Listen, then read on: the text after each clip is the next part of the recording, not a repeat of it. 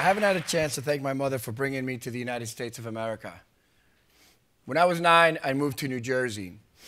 When I was 10, I started my first job. Started delivering newspapers because I didn't have the life I had in Peru, so I had to work for what I wanted.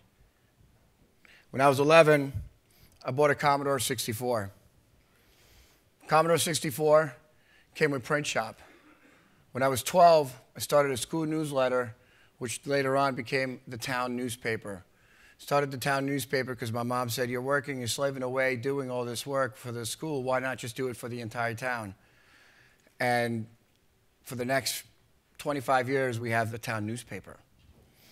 During that time, started to learn the power of bringing a community together, the power of media, the power, how we were connecting the community with a small publication. We weren't making any money, but we were certainly bringing the community together.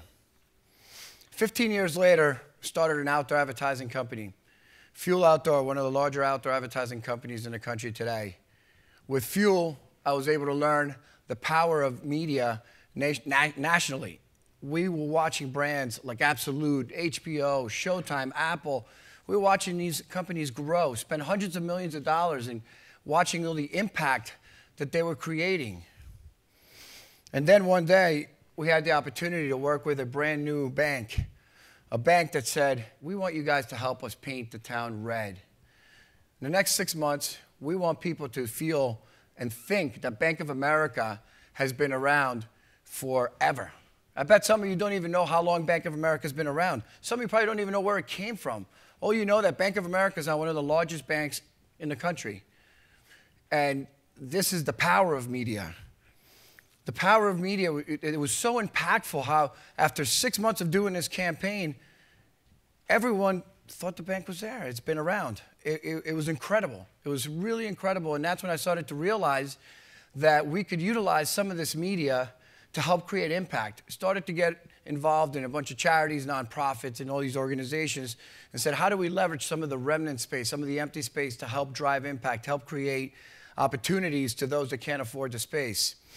And as I started to do this, I started to inadvertently create a brand in the space because now everyone was coming to me. Everyone was saying, hey, Serge, I have a charity, I have an organization. Can you please help me out? Just give me a billboard.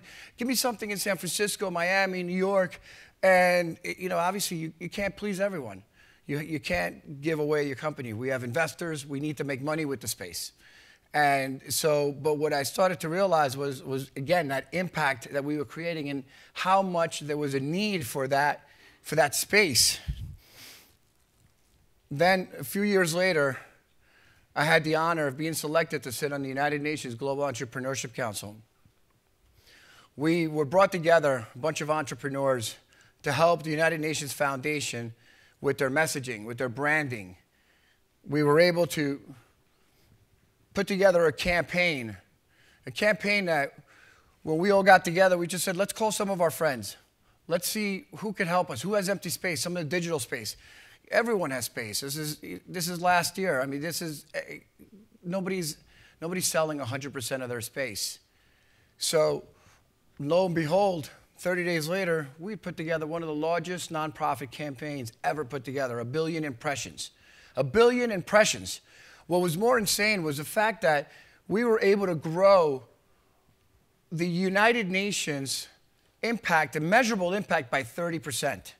And this was just so incredible. It was absolutely incredible because at the time, in August, there was a bill in the Senate being introduced to stop the funding of the United Nations. They wanted to stop the funding because they thought the United Nations was irrelevant to Americans.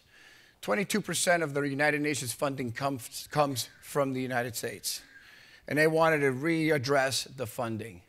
So one day, one of the United Nations Foundation's members was walking through Times Square, and he's pleading a television executive and saying, please, don't do a television show about the irrelevancy. You're going to kill the brand. You're going to kill us. You're going to destroy us. You're going to kill jobs. Why are you doing this? Please. They're walking through Times Square, and as they walk through Times Square, there it goes. A sign changes. Then the next sign changes. And as they're cutting across through the crowds, another sign changes, the Girl Up campaign, a campaign that's dedicated on educating American young women to be global. an organization that's dedicated to help America grow. And this television executive, all of a sudden, you know, it's kind of chilling to tell you this because it's like, what are the chances, right, that like you're walking through Times Square and this sign changes? You think that it was organized, and this is a campaign that nobody spent any money on. We were able to leverage all relationships to make sure that the Grow Up campaign was seen throughout the country. Not only did that create that impact, but also the bill never passed. The bill never made it anywhere. So we were able to save the funding inadvertently just by coming together, bringing together 8 young entrepreneurs to see what value we could bring with our relationships in the media space. I was so profoundly affected by this. We were able to change people's lives, save jobs. We were able to affect the way people perceive the brand, the way people perceive, the way government. There was a bill in the Senate. We were able to change this, and we all just did it by making a few phone calls. And that's when I started to realize there's a bigger picture here. There's a much bigger picture here. You know, we're in a recession. We're in a down economy. There's so much media being created every single day. Media is born every day, and if you don't use it, you've lost it, especially digital. I can't give you Sunday's New York Times, the back page, because it's useless today. So if you're not using the media, you're not taking advantage of an opportunity to brand and create impact. So started to think about this and said, what if media became the new currency? What if this empty space was this new currency that was put together under foundation to help all these organizations around the world, not just locally, to help give them this media, to help deliver their messages, what they're passionate about. Nobody joins an organization or a foundation or nonprofit and you don't donate money, not because you don't believe in it, because obviously you either know somebody that had a disease or you know somebody that lives in Africa or you're passionate about helping change the world. We all want to change the world. Imagine if you had access to that media and money was no longer an issue. Imagine if media was that new currency. What would you do? How would you use it? I bet you're all thinking and saying, wow, Sergio, I have this organization I sit on the board of. Hey, can we get some of that space? Where do you have the space? And that's the whole point, that the space is available. And if you had access to it, everyone here, I'm sure, knows somebody that sits on a board of an organization in a nonprofit. Again, the problem is the organizations are mismatched. If you donate $10,000,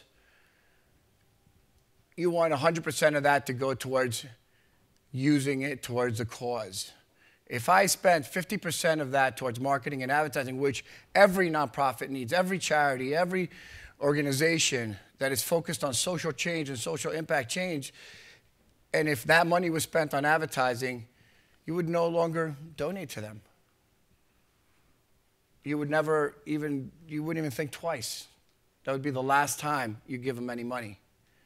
And that's the disconnect that happens. The media is out there. The media exists, but we're just not using it correctly. So we decided to form a foundation that would allow us to aggregate all this media and put it together to help drive social impact, help drive change, help make it available to those that need it. What would you do if you had the space? How many problems would you solve?